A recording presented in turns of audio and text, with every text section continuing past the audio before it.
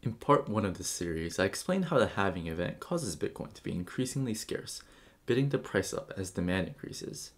That fundamental understanding allows us to forecast Bitcoin's next bull market.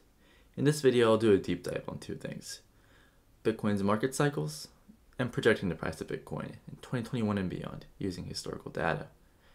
If you know your markets, you know your cycles. Regular cycles tend to take this ebb and flow pattern of ups and downs. The important takeaway is that cycles reflect the psychology of market participants. At the top, everyone feels great and feels like nothing can go wrong. At the bottom, everything is on fire and selling feels like the only option. Over time, the cycle repeats, rewarding early adopters and punishing those who FOMO at the top. Bitcoin is no different, except that it's so early in its inception that these cycles take on incredible patterns that may seem illogical. Historically, what you see here has been Bitcoin's market cycle. Let me first explain each stage so you have a better understanding of what happened in 2013 and 2017. The stealth phase occurs before the Bitcoin halving. In this stage, people have forgotten about Bitcoin and only the true believers still participate in the space. According to my hypothesis, the takeoff point that leads to the awareness phase is caused by the halving. Slowly, more and more people are hearing about Bitcoin and considering it as an investment asset. I believe we're roughly here in the cycle, indicated by the gold star.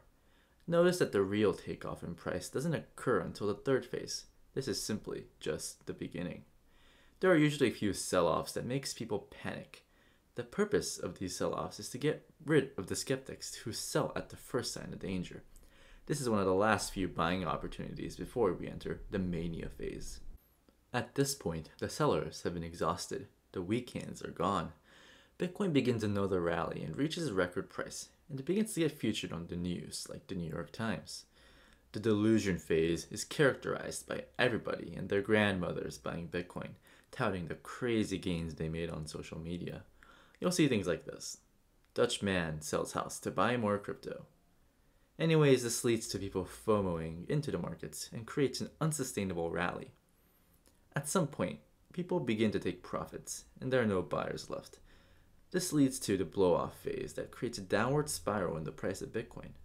Most participants bought it to flip for a quick profit without really understanding what it is, so sellers capitulate to cut their losses. At the end of this stage, the media portrays Bitcoin as a scam, and headlines like this emerge. Don't be like this guy. Be aware of these cycles, and don't FOMO into the top. After the blood is on the streets, smart money begins to accumulate Bitcoin to begin the stealth phase all over again. Now that you understand this, let's look at the price action of Bitcoin after the halving in 2012 and 2016. You'll be surprised to see the resemblance of these cycles. So this is the first halving cycle Bitcoin experienced in November 2012, when the price went from $12 to $1,200 in 52 weeks. This is the weekly chart. So let's see how it got there. So this is the stealth phase when the price of Bitcoin wasn't really doing much, but after the halving it entered the awareness phase. So the price of Bitcoin just surged to $250 before having its first bear trap when the Bitcoin fell from $250 to $50 in a single week. So really scary. But if you held on, you would see your gains increase. And over time, in late 2013, Bitcoin literally just surged from roughly 120 to 1,200 in 8 weeks. All right, you want to be in the market when this happens. But it also follows the boom and bust cycle. So once all that buying is exhausted, Bitcoin fell roughly 87% in 59 weeks. And this is the 2016 halving cycle when the price of Bitcoin went from $660 to $20K in 75 weeks, so roughly 18 months. And it closely resembles that of the first cycle. So there's a stealth phase, halving creates an awareness phase, as slowly Bitcoin price goes up. Price of Bitcoin has a bear trap here, another bear trap here, another bear trap here. And these bear traps, they look tiny, but these are 30% pullbacks. And I guarantee you, if you're in the markets, you're going to be really, really scared when it happens. Before surging all the way to 20K, all-time highs, right? And you can see that in both cycles, just the price of Bitcoin just goes parabolic. So if you take the bottom here to the top, that takes 13 weeks, so that's 3 months, when the price of Bitcoin went from 3K to 20K. All right, you want to be in the market when this happens. And the boom and bust cycle, the price of Bitcoin goes from 20K to basically 3K a roughly 85% drawdown in a year. So where will Bitcoin top in this cycle? There are a few ways to go about this. First, let's look at how much the price increased from the date of the halving to the cycle top.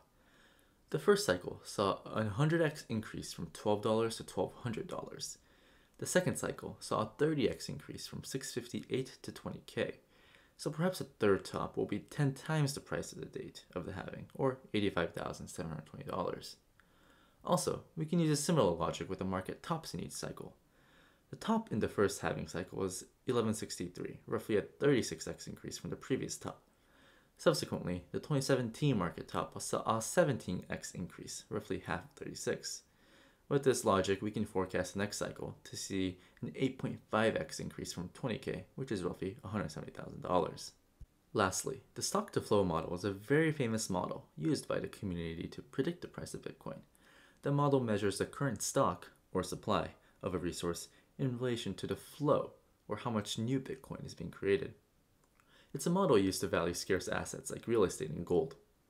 The model has a 95% correlation to the actual price of Bitcoin, and it predicts a $100,000 Bitcoin by mid-2021. But how long will it take to get there? Here's another chart that color codes the boom and bust cycle of Bitcoin. The first cycle took 12 months from the halving to the top, while the second halving took 18 months. Because much more new money and liquidity is needed to move the price of Bitcoin at a higher price, we can expect the next top to occur in 18 to 24 months. So I'm expecting Bitcoin to hit 85,000 to 170,000 by early to mid 2022. You might be thinking, this is ridiculous. This is way too wide of a range. And I agree. But the goal of this research is to help you manage risk going forward. It's also important to manage your expectations because it'll be difficult to sell when the price keeps ripping higher. Personally, I'm well aware that I cannot predict the future, so I'll be taking profits as we approach and enter this range. I don't want to be like this guy who got too greedy and didn't take profits. These cycles are important because people act in similar ways in times of extreme fear and in extreme euphoria. So I'd like to end the video on a few quotes that I think is important to keep in mind whether you're a skeptic or an optimist. Technical analysis tracks the past. It does not predict the future. You have to use your own intelligence to draw conclusions about what the past activity of some traders may say about the future activity of other traders. And famously, by Mark Twain, history doesn't repeat itself, but it does rhyme. Do your own research and use your own judgment when investing, but always keep an open mind when it comes to an incredible asset like Bitcoin. Thank you.